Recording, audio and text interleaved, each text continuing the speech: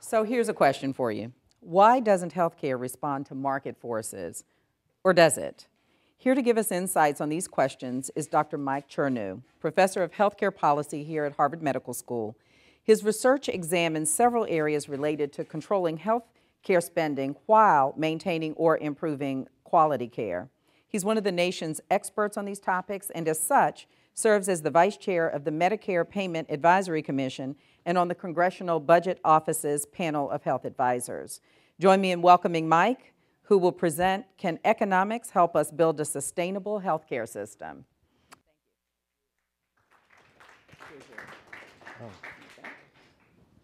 I am thrilled to be here. Senator Frist's talk at lunch was wonderful, and I'm going to build off of that. I think it's great. I've been listening to some of the talks in the back, and I'm always encouraged by all of the things that can be done. Economics is the dismal science, so you can decide at the end whether the diseases you might get in the future are more dismal than our nation's fiscal future.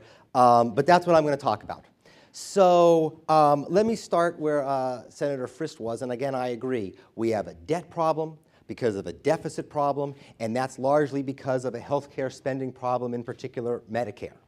And the question is, what's the ramification of that? So just to scare you, again, I don't know what's scarier, Alzheimer's or our debt, but if we go on the path that we're on, estimates suggest that tax rates could rise to 70%. That's not up 70%, up to 70%. That's not sustainable. We can't have that system. There's general issues about economic decline. It used to be my life was about healthcare. Now, and I don't mean to sound too self-important, my life's about the future of the country. Because if we can't control spending growth, we have problems well beyond what happens on our healthcare sector. And all the things you've heard, and I haven't heard all of them, and I should say I'm supportive of all of them, we can't get access to all of those technologies unless we can find a way to finance them.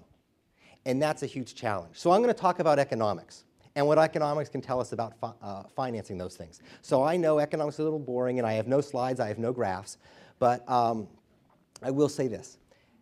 At its core, economics is about the price system. And the price system in economics conveys a huge amount of information. It allows producers to convey to consumers how much it costs to produce things. Prices convey to consumers, what they have to pay, and consumers convey back to producers how much they're willing to pay for different things. So clearly, the price care system's not perfect, but it does a huge amount of stuff without outside intervention, sort of the invisible hand, and that's beautiful. So after college, I went to the Soviet Union, and we were with some people we met there. We were in their apartments, and the glasses were very heavy. Turns out the factory was paid by the pound, actually the kilo, right? They told us that the nails were very flimsy. The nail factory was paid by the nail. If you get the prices wrong, the products that you produce aren't very good. So again, while the price system isn't perfect, it does an amazing job of telling us how many Diet Snapples to have in a convenience store in Poughkeepsie and how many Blue Navy socks we need in a Macy's in Atlanta, right? That's the invisible hand. It's beautiful. And if you understand that, you pass Economics 101. We have taken prices out of the healthcare system. We don't have prices. Why? I'm going to give you 3 reasons. Reason number 1 is fundamental. We all face the risk of something bad happening to us. I don't know, you don't have to believe me. I think the previous speakers have told you all the bad things that might happen to you. I don't want to talk about how horrible those things are, and they are horrible. I'm going to talk about just the financial consequences. We don't like those financial consequences. So we end up trying to buy health insurance. In the standard model, you buy health insurance while you're healthy, roughly, and you use it if and when you become ill.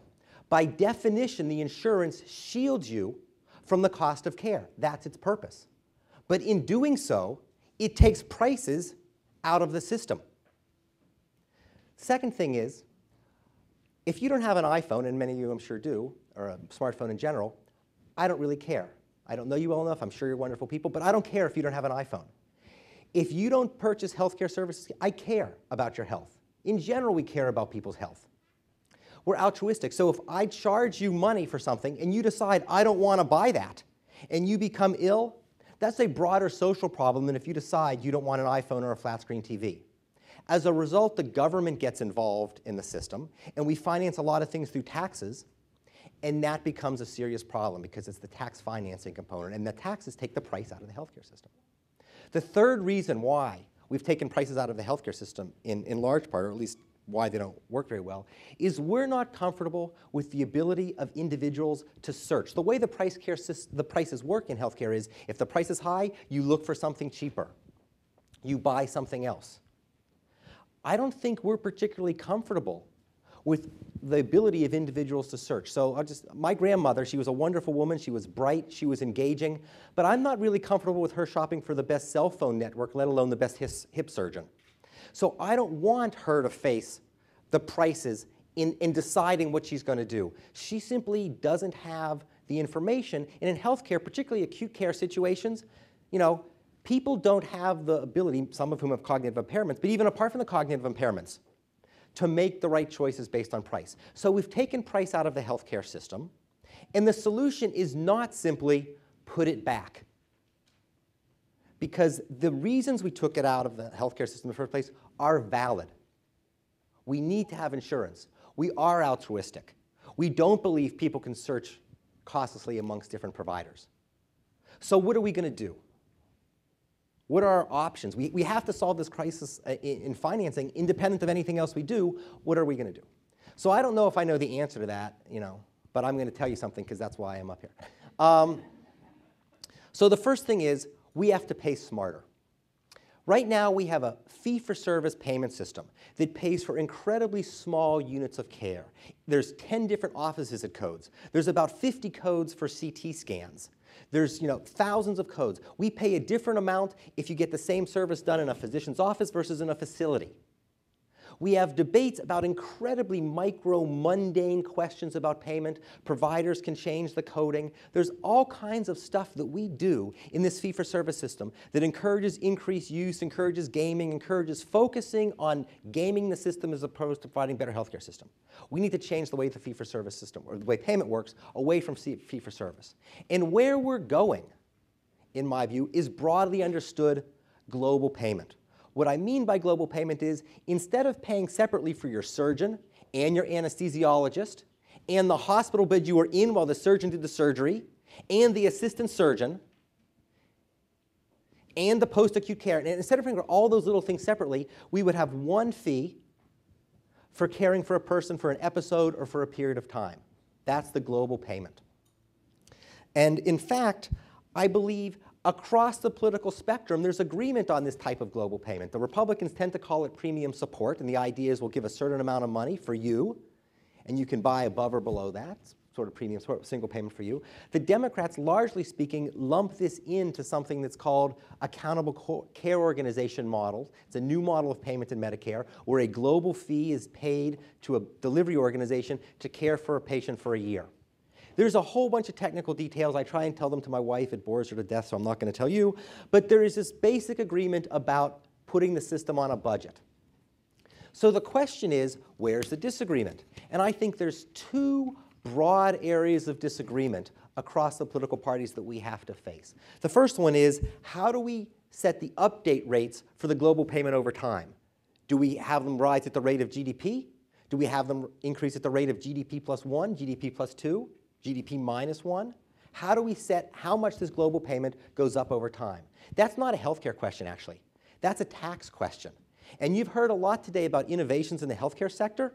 It turns out that the faster you allow these things to rise, the more innovations you're encouraging, because we're going to need money for treatments for Alzheimer's and heart disease, and I don't have red and blue cells. I just got some in 2012. But the point remains, historically, technology tends to increase costs. How quickly we allow costs to rise will matter. The second thing is, do we allow payment above the global payment rate?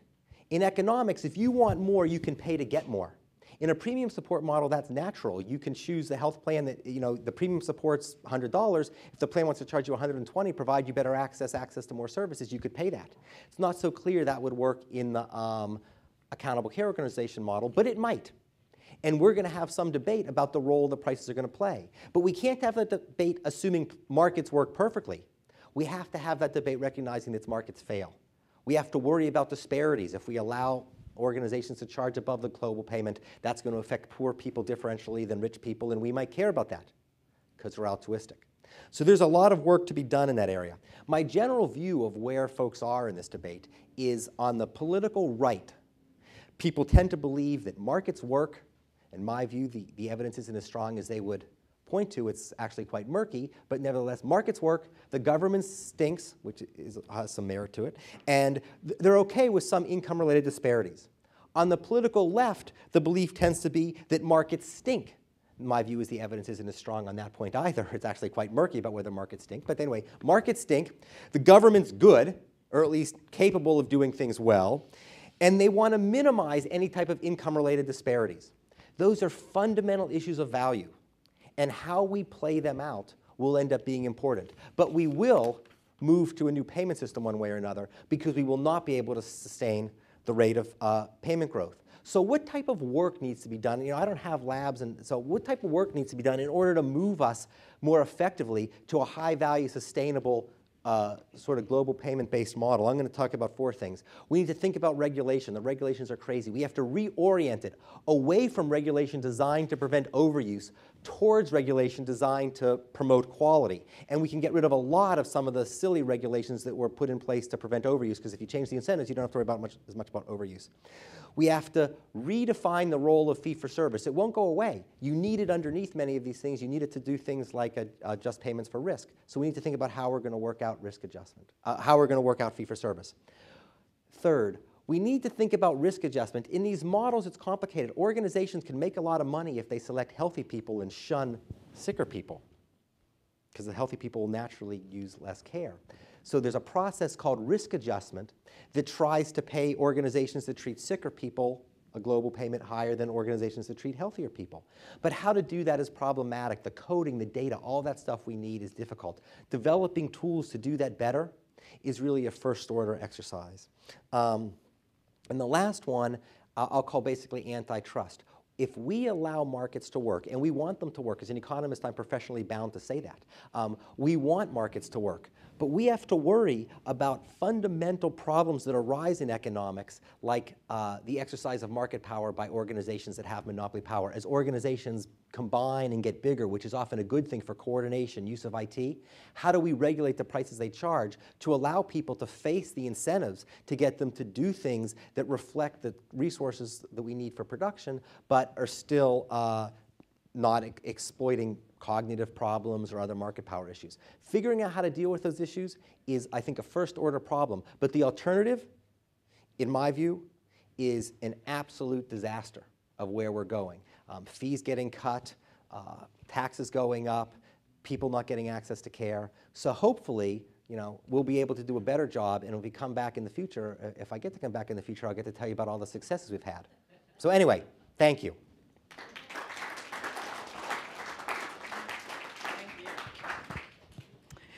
You started us with a very provocative question about whether or not kind of market effect or economic factors could actually shapeshift healthcare or vice versa.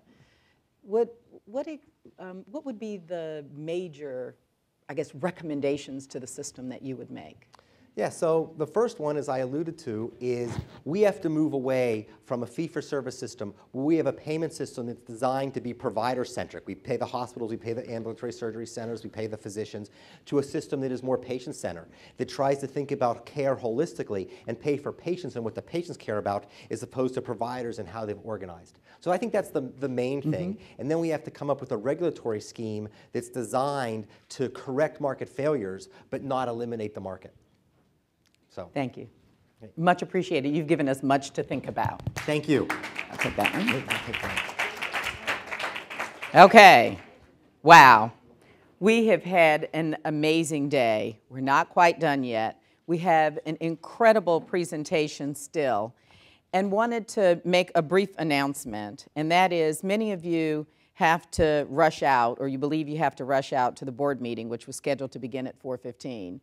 We've moved the start time to 4:20 to make sure that everyone stays on the edge of the